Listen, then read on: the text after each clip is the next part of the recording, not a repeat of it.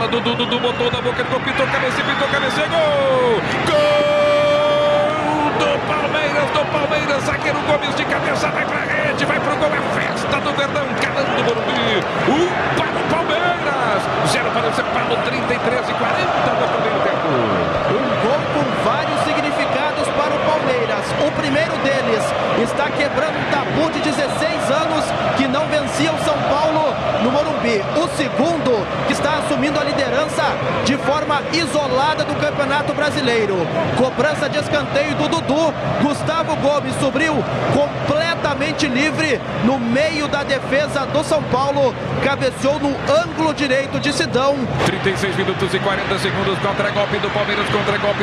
O Palmeiras chegou. Olha o Mike. Linda bola do Mike. Bico esquerdo para Dudu. Invadiu a área. Dudu vai marcar. Bateu no poste. Na trave. Beija a bola caprichosamente.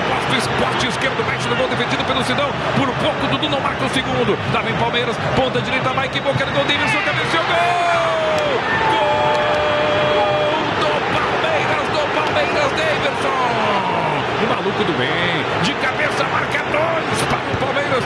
0 para o São Paulo. 37 do primeiro tempo. Mas também cabeceou sozinho. Ele praticamente de cabeça calibra e manda para o fundo da rede sem ninguém marcar no 2-0 Palmeiras, Salzano. Em clássico, Marcos Couto, é proibido errar no contra-ataque rapidíssimo do Palmeiras, puxado pelo Mike. Ele lançou o Dudu na ponta esquerda. Ele já tinha perdido um gol inacreditável, chutou no poste do Sidão.